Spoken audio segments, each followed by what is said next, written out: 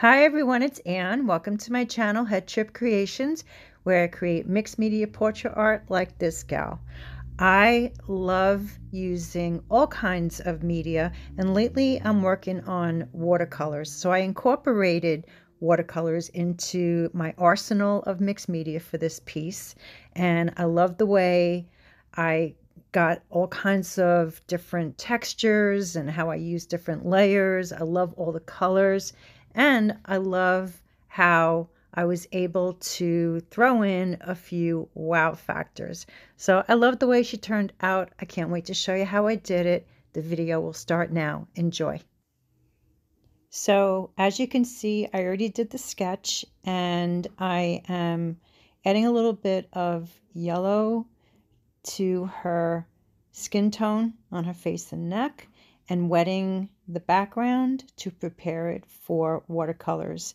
The palette is fuchsia, turquoise, yellow, blue, a little bit of lime green, orange. And so not only am I applying it in various areas, but I'm overlapping them to get tertiary colors. So all of these colors, they play off of each other so well. They complement each other. And it doesn't look like much at this phase, but it's the first layer. And it's a really important layer because everything that I add to it after that has more impact. And I dry in between so it doesn't get too oversaturated or muddy. You might hear a lot of noise around me. There was a parade and there's music in the other room. So here I am drying and adding some colors to her face, like orange for contouring, as well as purple to her eyes. Want to get those shadows. And I am really just learning watercolors, so it's new territory for me. Adding some blue to the white of her eyes, drying, and now with the mechanical pencil, doing some sketching and some shading. And this is Jane Davenport's finishing line pen, so I'm doing the pupils and the irises and the lids. Got to get that black in there for that contrast. And now adding some lines to her hair, kind of going around the color blocks, just again to add definition and contrast. Lower lids, eyebrows, eyelids, nostrils, lips. Wherever there's going to be shadows, you need that definition. Eyelashes, top and bottom, alternating the lengths.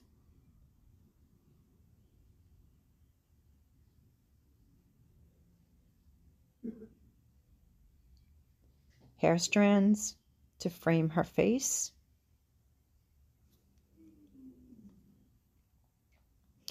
Cold wax with the candlestick for resist.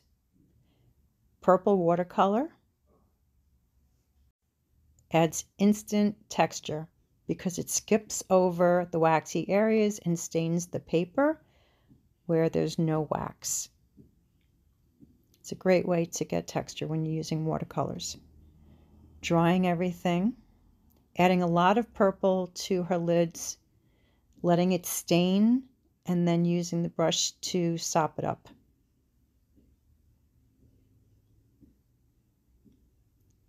Using gel pen and Jane's finishing line pen. Coloring in her irises with watercolor. Adding the blue to her lips as well, and then adding the fuchsia to her lips with the watercolor. Blue to her upper lids.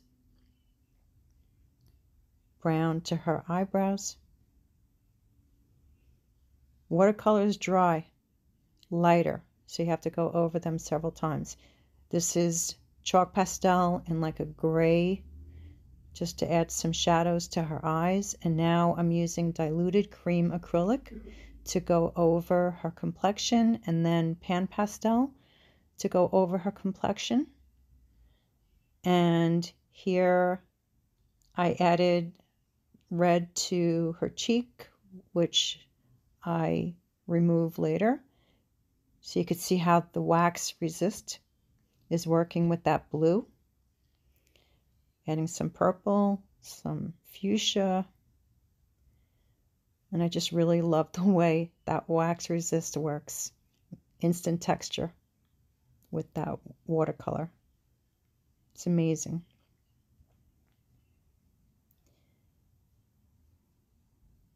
You have fuchsia, you have that red right there. You see a lot of texture. Pink, a lot of blue right there. And you can see that I am kind of limiting the blue to the middle on either side. And I'll do some markings on the blue. Here I'm just contouring around the nose, the watercolor, then the PanPastel, then the pen. So color, contouring, and detailing. Around the lips, the eyes.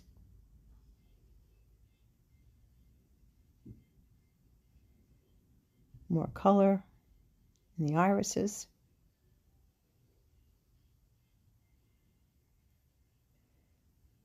More color on the lips. And now with the precision bottle, I'm adding some dots to mostly to the blue. And eye shine. A little more dots, a few more dots. And now with a sponge, I am using a bright pink to go over similar colors and her lips. This is Creatology Washable Paint for kids, and it's very gelatinous, and I like to use it because it is very translucent. This is Jane Davenport's soft crayon stick. Adding some orange to her lid, her nose. And now I am adding black lines to her hair, which is really important because you need to add the contrast. You need the black with all those colors. And the lines also add definition. Otherwise, it's just color blocks. And I love the way the lines look. They're fun to do. They look great. They also add energy to the piece. I mean, the colors add energy as well, but it's a different kind of energy. Chaos. It's chaos. I love chaos. So I'm adding some fuchsia to that eye. More lines, thinner, more chaotic.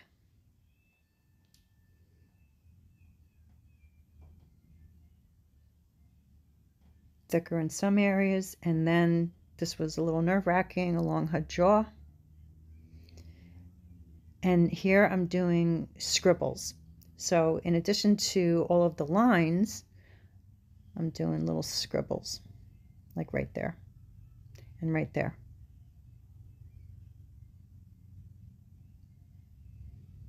I love scribbles. I love doodling. I love hair strands. This is black PanPastel, and I add a lot to her eyes. I even go over the colors that I added before, and then I remove half of it so I get a smoky eye look. So I'm blending, removing, and blending at the same time. And here I wasn't happy with what I did, so I went over it with the pink and the orange, and then I hit it with water, and it was just too much, so I ended up removing it. But I went up right here on her forehead, and that is the only part that made it to the end, made the cut. It was an easy fix. This is the first phase of the fix. This is a light pink called Seashell, so I'm sponging it. And then went over the Seashell pink first with diluted cream acrylic and then cream PanPastel. So it's almost like adding compressed powder to your foundation. It sets it, and now her complexion is like porcelain. Here I'm working the lines in her eyes again. And this is a security ink roller. So I am adding depth and contrast, more black to the hair. And here I am adding diluted black acrylic all along her jawline, the side of her face. So her face kind of pops. Adding some contouring to her neck area, eyebrows. And this is the wow factor. I cut 3 holes in the paper and painted it black. And here I'm just adding some lines to get some shadows and adding a line around that part that made the cut. Some more diluted black acrylic for some shadows and contrast. She's looking a little bit like Catwoman. Mysterious. So I trimmed it and added a butterfly on top of it. This is soft pastel, and then hit it with diluted black acrylic, and it stained, and then rubbed it in, and then with the dry cloth wiped it all away, and you can see what stuck, so to speak. And then went over all of the marks with a black gel pen, and I love the way that looks.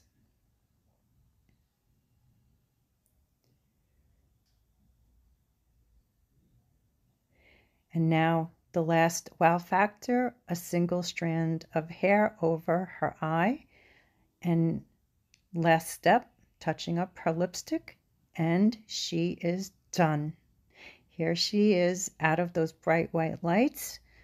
You can see the intensity of those colors, all of the textures and the markings. I love the way this piece turned out.